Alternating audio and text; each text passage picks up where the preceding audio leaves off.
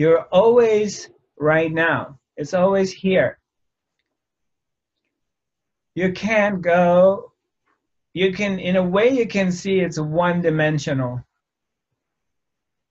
Because you can't go anywhere else outside of right now. Even if you time travel, you still time travel in right now. It's always happening right now.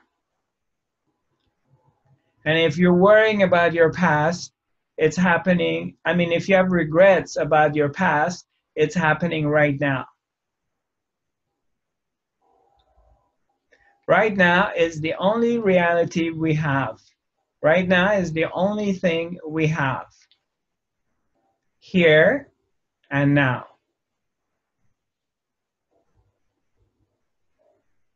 Here and now is the only thing exists, the only thing has ever existed, and is the only thing would ever exist. Here and now.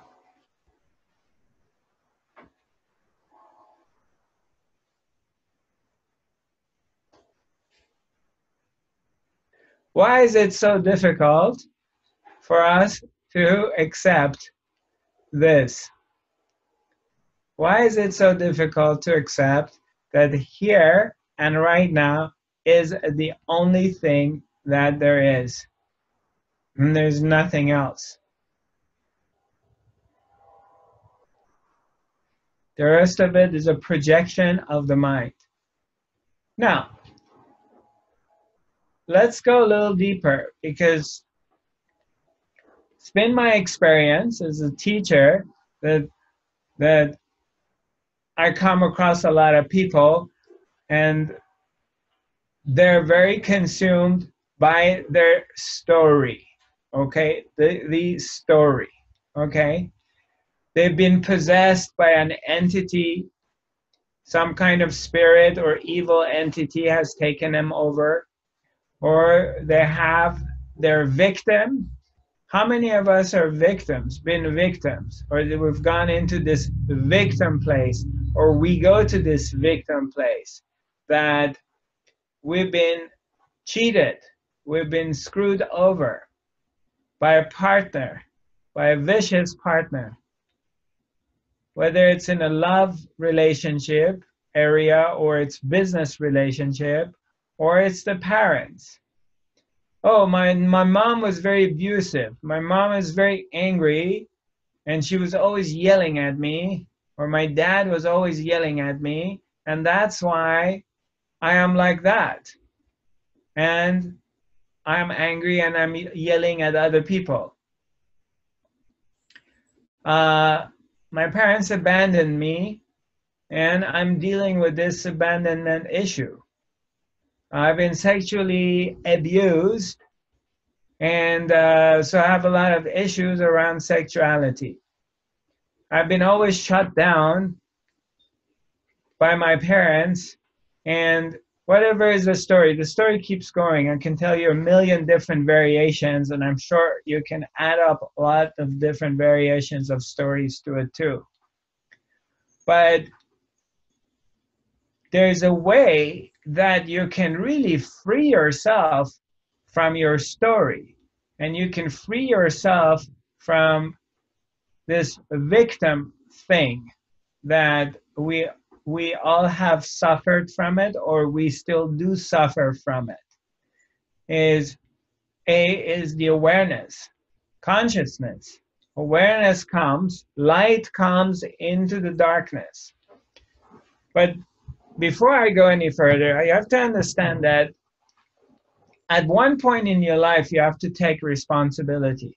At one point in your life, you have to say to yourself, enough is enough, and I want to go beyond this loop that the mind plays, this loop that the mind takes you to the past or takes you to the future. And you buckle up and you shape up and you say, okay, I want to be free. I want to become free of my story. Whatever is your story is, you know, whatever is your story. Maybe your story is a financial story, that you're always broke, you never make it. Maybe your story is physical, that you never get healthy and you're never in shape. Uh, maybe your story, you know, is about relationship. I never find the partner I want, or everybody seems like, you know, they take me for granted, or whatever is the story. The, the story, the content of the story is unimportant. It's only important to you, but nobody else really cares about it. So, which remind me to talk about this part of the story is important to you, and no one cares about it. If I forget about it, just remind me, because it's very important to really become aware of this. But let me talk about the victim story. Talk about that things have happened to you. Now, when the awareness comes, when you finally get to this point that you're like, enough is enough, and I want to become free, is the first step that you arrive, and which is a very, very big step, that finally the self-awakening, self-realization mechanism has kicked in.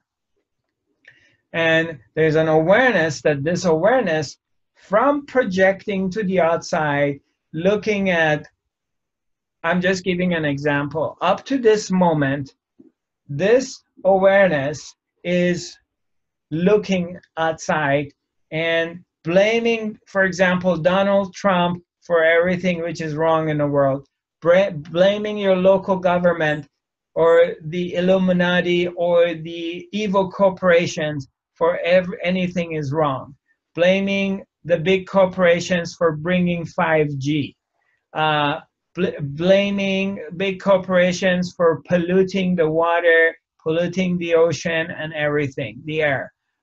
Oil companies that manipulating and creating a lot of wars. All of these things. And I'm not saying these things do not exist or they don't happen, but that's not the subject of what I'm talking about. The subject of what I'm talking about is, for the person, blaming the world for everything which is wrong. So the attention is on the other world. And then when the self-awakening mechanism starts to kick in and you start to become aware of yourself, which is, and your attention starts to divert inwards, which is a huge part of your evolutionary awakening, is that you're finally are willing, or somehow through the grace of God existence, you are starting to look at yourself and paying attention and stop blaming everything else and really looking at yourself and seeing that, okay, maybe something's wrong with me. Maybe my point of view is wrong. Maybe I'm not looking at this correctly. Maybe there is something I need to learn, that I keep facing all these things.